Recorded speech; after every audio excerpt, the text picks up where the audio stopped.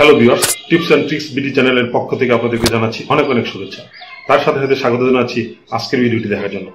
আজকের ভিডিওতে আমরা শিখব IBM TS3100 স্টোরেজ সার্ভার কিভাবে ট্যাপ ড্রাইভ অথবা আমরা ট্যাপ কার্ট্রিজ যাই বলি না কেন সেটা কিভাবে চেঞ্জ করতে হয়। তো চলুন কথা না বাড়িয়ে শুরু করি আজকের ভিডিও।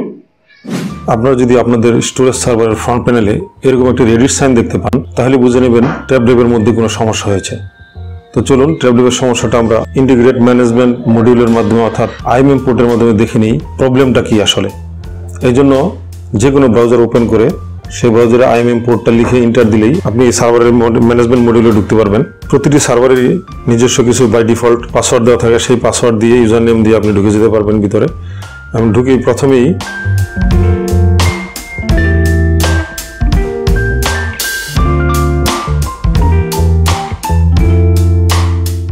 বাম দিকের মেনু থেকে মনিটর লাইব্রেরিতে ক্লিক করলাম, তারপর ইনভেন্টরি। এখানে ক্লিক করলেই দুইটি কার্ট্রিজের দেখাবে, এখানে একটা লেফট কার্ট্রিজ আর একটা রাইট কার্ট্রিজ।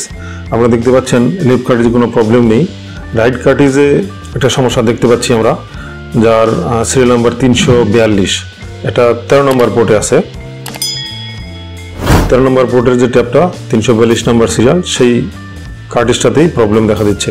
এটা বলতেছে যে এখানে বলতেছে যে এই ট্যাপ কার্ট্রিজটা ব্যাড, অর্থাৎ এটা নষ্ট হয়ে গেছে, এটাকে আমরা চেঞ্জ করব।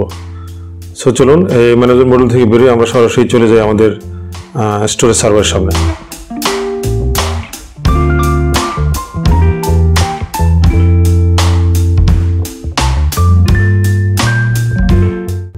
প্রথমে মেইন মেনু থেকে আমরা যাব কন্ট্রোলে, কন্ট্রোল সিলেক্ট করলাম, সেখান থেকে যাব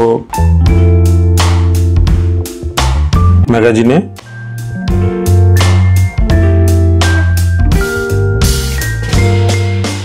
যেহেতু প্রবলেমটা আমাদের রাইট ম্যাগাজিন সিলেক্ট করে এন্টার দিলাম। রাইট ম্যাগাজিনটাকে সে আনলক করতেছে, এখানকার মেসেজ দিচ্ছে পুল দ্য রাইট ম্যাগাজিন, অর্থাৎ এখন আমাদের রাইট ম্যাগাজিনটা আমরা বের করতে পারবো।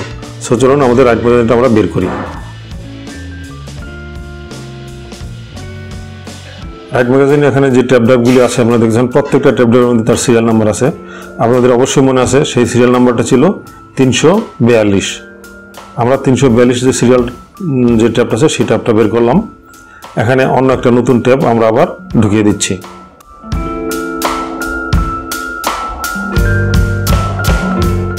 তারপর রাইট ম্যাগাজিনটিকে আবারও সার্ভারের মধ্যে ঢুকিয়ে দিচ্ছি। এখন স্টোরেজ সার্ভার নিজে নিজেই ট্যাবগুলিকে আবার রিভিল করে নেবে।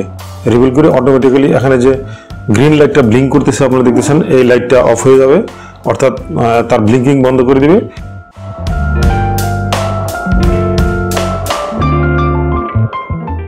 এবং যে রেডিট সাইনটা আছে এটা চলে যাবে। আপনারা দেখতে পাচ্ছেন ইতিমধ্যে রেডিট সাইনটা চলে গেছে, এবং যে গ্রিন লাইটটা ব্লিঙ্কিং করতেছে এটাও একসময় ব্লিঙ্কিং করা বন্ধ করে দিবে। তখনই বুঝে নেবেন যে আপনার সার্ভারটা রেডি হয়ে গেছে।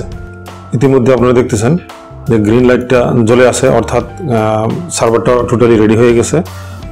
তো চলুন আবার আমরা একটু IBM পোর্ট দিয়ে অর্থাৎ ইন্টিগ্রেটেড ম্যানেজমেন্ট মডিউল দিয়ে ঢুকে ভিতরে দেখি সার্ভারের ট্যাপ ড্রাইভগুলোর কী অবস্থা। অর্থাৎ আমাদের মনে আছে 13 নম্বর পোর্টের মধ্যে 342 নম্বর সিরিয়ালের যে ট্যাপ ড্রাইভটা ছিল প্রবলেমেটিক, সেটার এখন আমরা স্ট্যাটাসটা দেখব।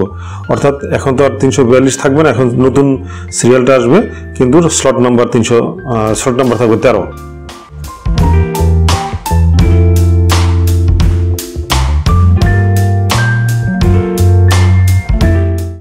তো আসুন আমরা লেফট ম্যাগাজিনে আবার যাই।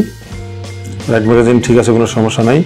লেফট ম্যাগাজিনে 13 নম্বর পোর্টে আমরা দেখতে পাচ্ছি অন্য একটা সিরিয়াল, অর্থাৎ নতুন যে ট্যাবলেটটা তার সিরিয়াল দেখাচ্ছে, এবং 13 নম্বর পোর্ট এটা ওকে আছে, এর কোনো প্রবলেম নাই। তো বন্ধুরা, এভাবেই আপনারা আপনাদের স্টোরেজ সার্ভারের ট্যাবগুলো চেঞ্জ করতে পারবেন। আশা করি ভিডিওটি আপনাদের ভালো লেগেছে। যদি ভিডিওটি ভালো লেগে থাকে অবশ্যই বন্ধুদের শেয়ার করবেন, লাইক দিবেন, কমেন্টস করবেন, আর সাবস্ক্রাইব করতে ভুলবেন না। তো আজকে পর্যন্তই, ভালো থাকবেন, সুস্থ থাকবেন, সবার সুস্থতা কামনা করে আজকের মতো এখানে শেষ করছি। আসসালামু আলাইকুম।